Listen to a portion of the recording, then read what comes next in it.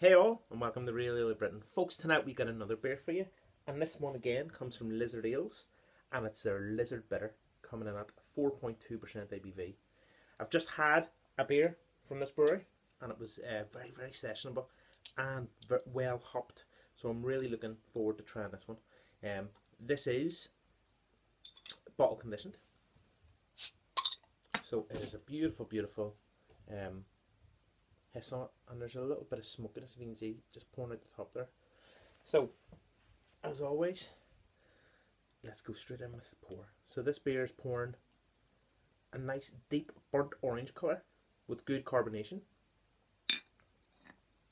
It has a three-finger head, which is just off white in colour, but look at that, folks, look at the colour on that bad boy. You can see the carbonation streaming up there, but that is burnt orange, nice little bit of brownness to it as well. Boy, I'm going straight in with the nose. First thing you pick up, again, is wonderful citrus notes. There's oranges, there's satsumas. You're also picking up golden syrup. There's light caramel toffee. There's like buttered tiger bread. You're getting earthiness of like autumnal leaves. And there's that deep, it's like red apples. As soon as they've been peeled, you get that kind of, you get that sweetness of the apple peel. But then you get like a sharp smell of the actual fresh apple itself. Very good. I'm going straight in. Cheers.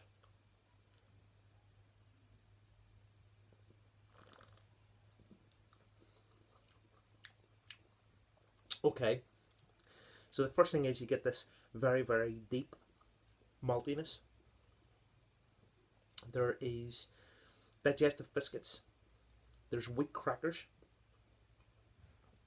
There's burnt caramelized oranges. There's a light buttery note.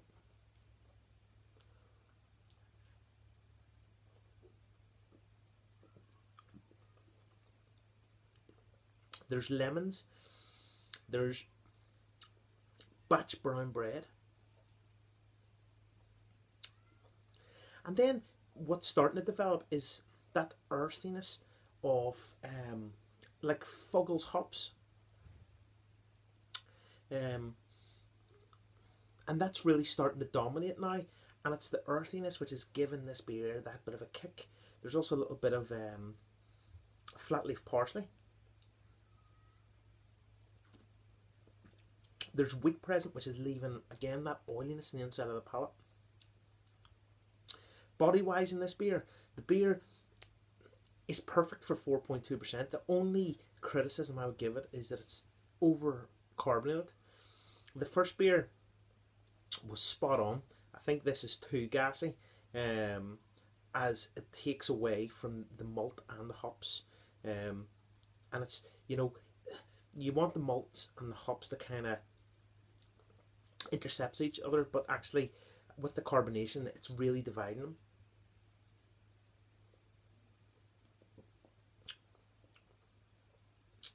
Okay, so what's the finish like?